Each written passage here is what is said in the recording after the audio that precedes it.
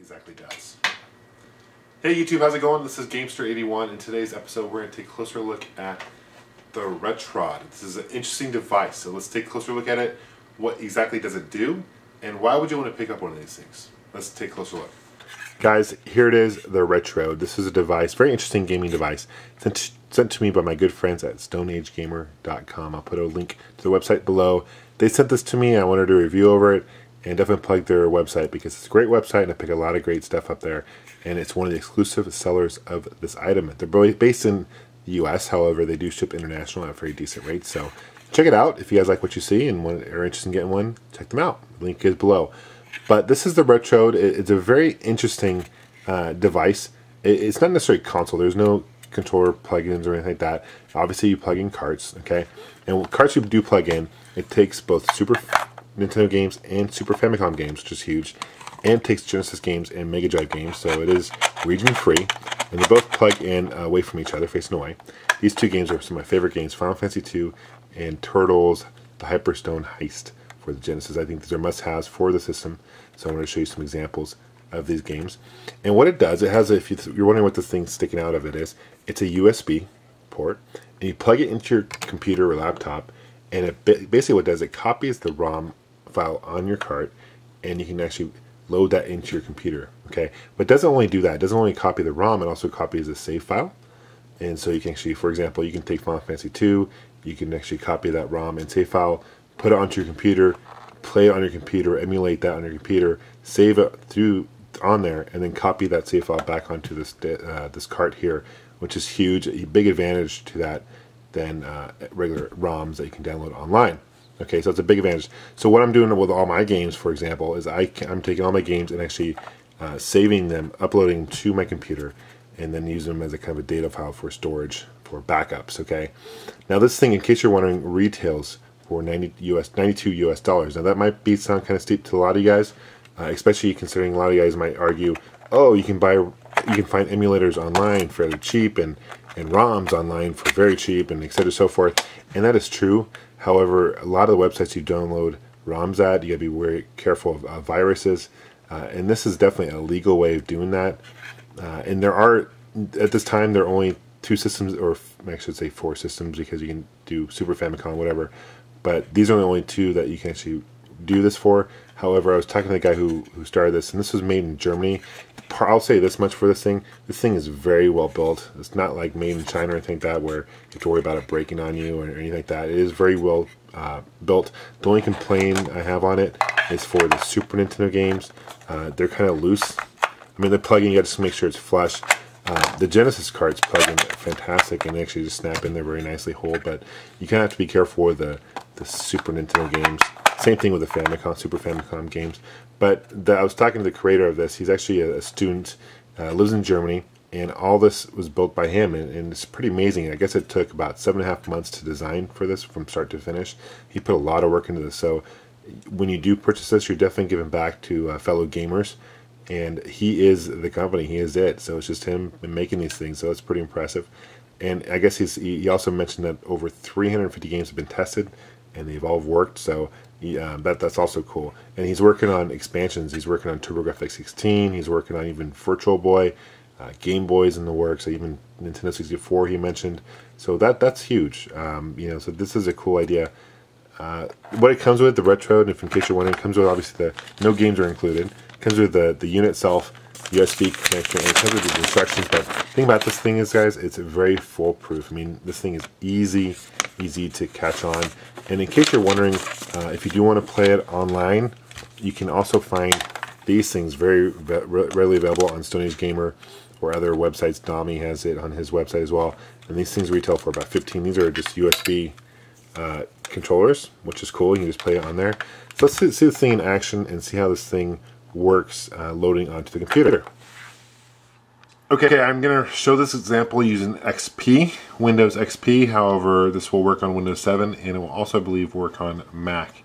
And here I have the Retrode with the game. Both games are plugged in, and they're nice and flush to the system. What I'm basically going to do, this is how easy it is, guys. I'm going to take the USB, and I'm going to plug it in like so. It should detect You hear that? It's going to detect a storage device.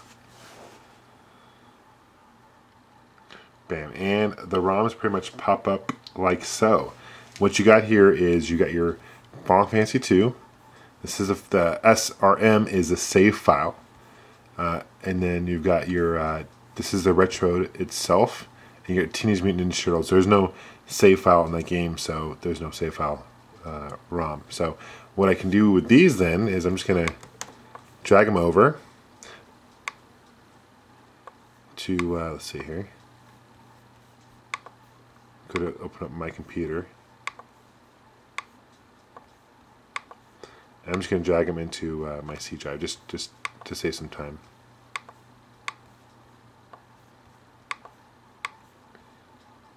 We don't need to copy this to the turtles. Okay, now if this doesn't pop up right away, you can also go to my computer and you can go to, let's see, you can go to my computer and you go to Retrode, it's right here, storage devices, and it's right here. Okay, so that's where you can find it as well, okay, in case that doesn't pop up. Now what I'm going to do next, this is pretty cool, guys. I'm going to actually take these games out.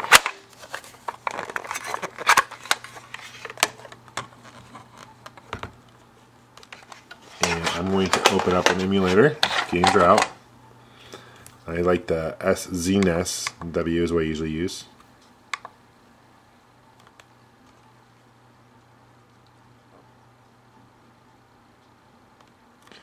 And we're going to load. And you should see, click on the C drive, and you should see Final Fantasy right here. See if it works. Classic game.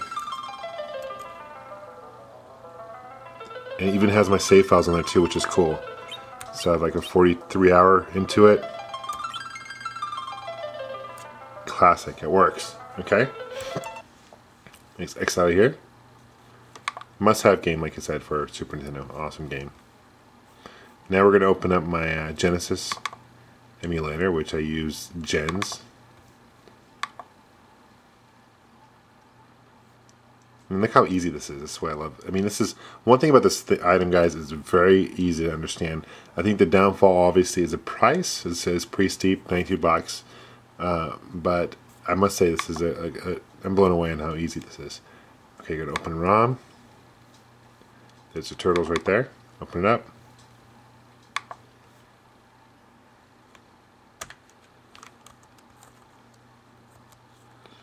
And voila.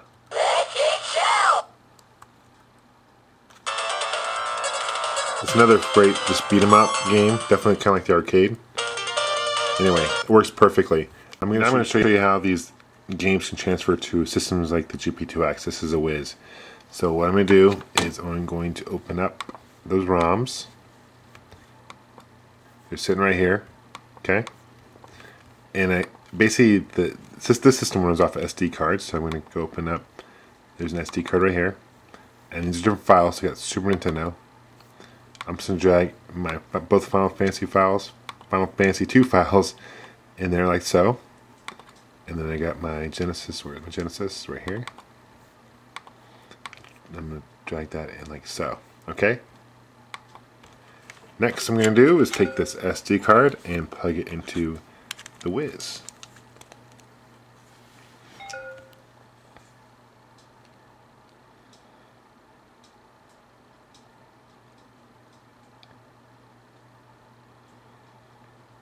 Takes a couple of seconds to load.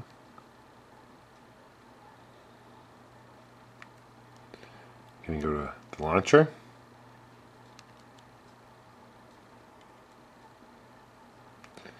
Let's open up Super Nintendo first.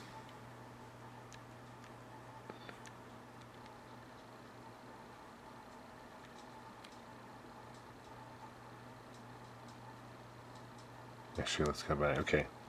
Let's go back one, and then there's a file right there. Final Fantasy 7, or Final Fantasy 2, and 7A0F. That's the same file that's right here, okay? Just so you know I'm not cheating the system here.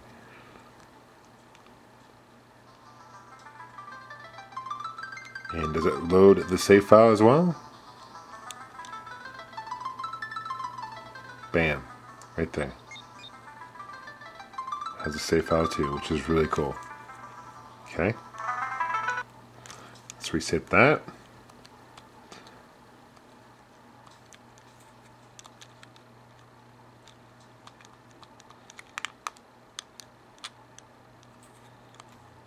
Okay, going back to the launcher. Let's go to Genesis. Pico drive, load ROM.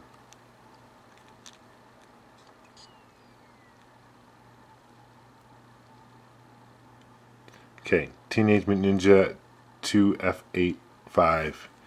Teenage Mutant Ninja, that's the same file right there. Okay, it's a bin file.